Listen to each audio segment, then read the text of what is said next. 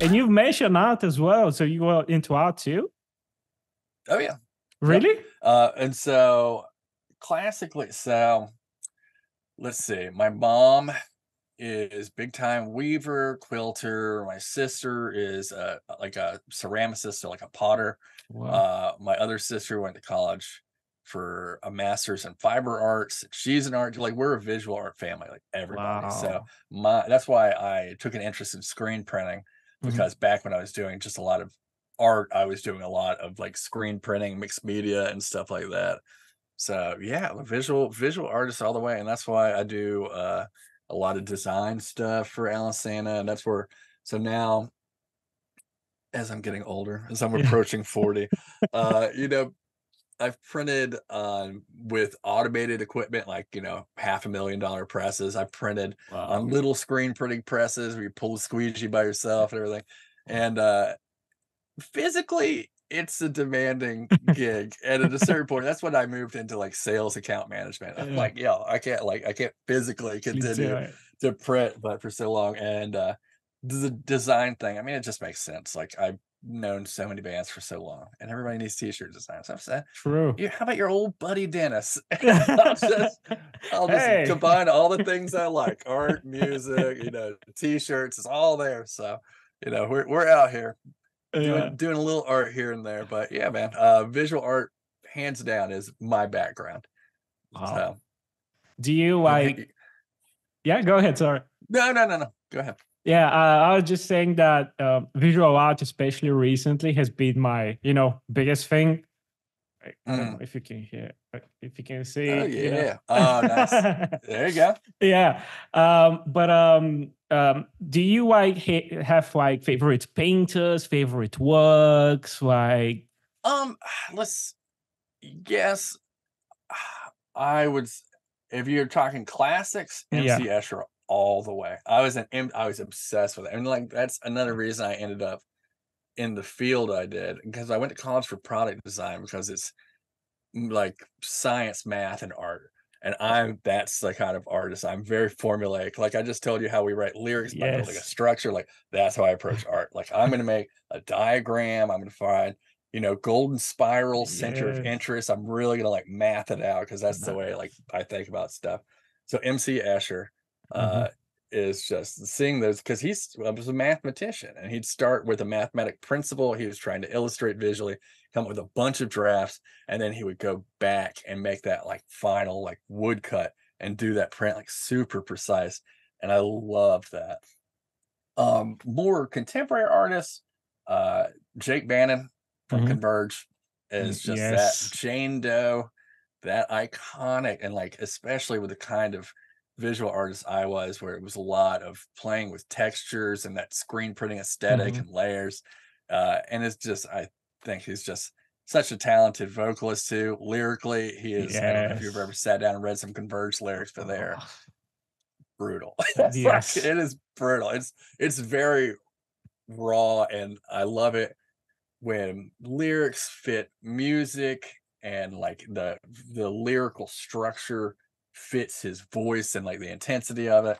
And so yeah, I really enjoy his stuff too. So, and that's like, and I like to, like I tell anybody, like, if you're looking for inspiration to do a design, listen to some music, Mhm.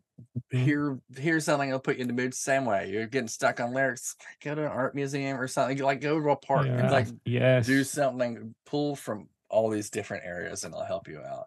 And trying to keep that well-rounded, because design thinking applies to so many different forms of creativity, and just trying Mhm. to make sure you're giving yourself a feed of inspiration without overdoing it. And it's very easy to overdo it with social media, because you will see Mm. the greatest. Everyone's catered their feed to only look like they just never fuck up, and you'll Yes. feel like, why can't I do it? Like, especially, so one of my hobbies is a game called Warhammer 40,000. I don't know if you're familiar. It's a miniature game. You build the miniatures, you paint them. I got, hang on, I'm gonna pull Oh, it up. show us. Oh yeah, this is Oh, it. This is what we're wow. Mortarion. Okay, the big dog. Wow. No, don't be too impressed because I did not paint this one. I had it pro painted. I had it pro painted. I wanted the showstopper so you wouldn't notice my horribly painted miniature. But It's amazing though. oh, dude, I love it. And so this is for anyone watching that doesn't know. This is a game where you literally buy like a model kit. You put the miniatures together, then you go to a game store with other mouth-breathing nerds with rulers and tape measures and dice, and you roll it out on the like giant rule books, the whole nine. So these miniatures are not pre-painted. You have to paint them yourself. That's a whole part of the hobby.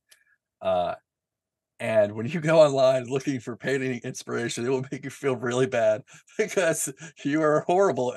Everyone is horrible at painting, and all these people online are so good, and you'll want to give up, but you can't.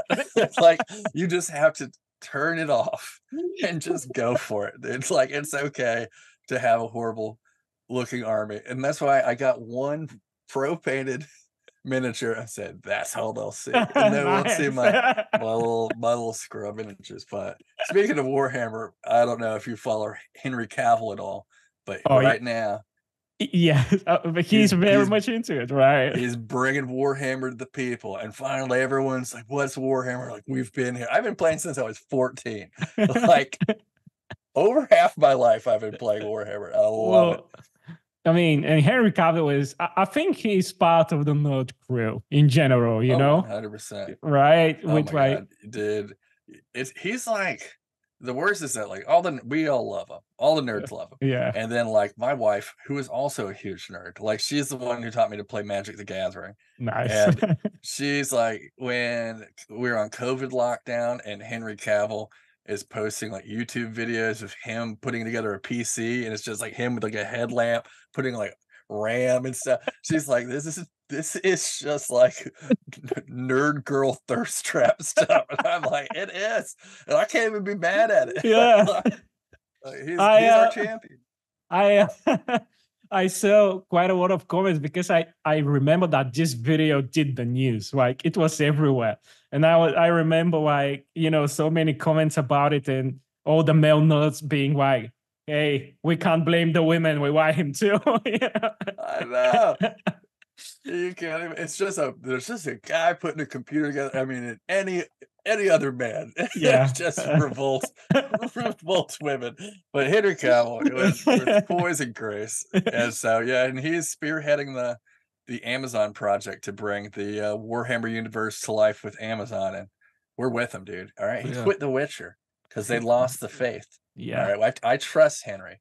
There's a lot of doomsayers in the Warhammer community saying this is a mistake. I said no, it's gonna be awesome. Hey, I'm I'm part of the crew that it was so excited to see him actually being tied to rumoring to be part of Marvel as well. So I see lots of people talking about that, and I'm like, yes, that's going to be good.